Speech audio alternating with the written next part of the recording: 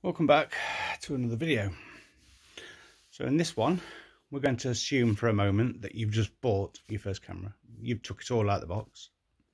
You've had a bit of a look around it. You've got your battery, you've got your SD card. So in order to put those in, what we need to do first is turn the camera over. You'll see a little door just there like that. It says what we do, we open this door like that.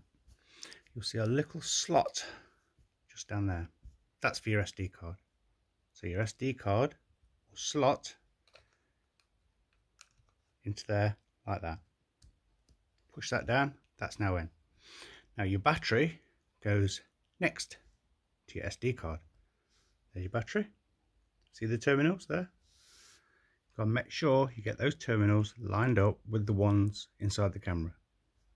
It says what we do, we get the battery, put the battery in. We then push it all the way down and you will hear a click. Your battery is now in. Close the door, pick the camera up, and then we'll switch it on.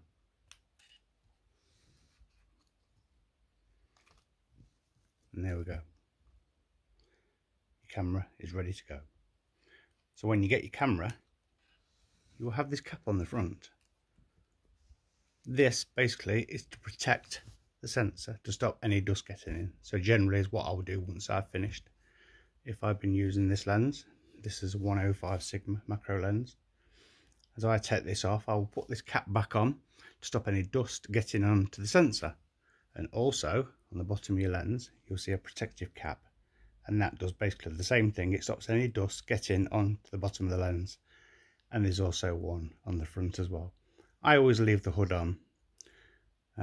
So I don't always put the cover on the front of the lens, because unless it's going to get scratched by a tiger or something like that, then that cap will protect the lens. So yeah, that's pretty much it.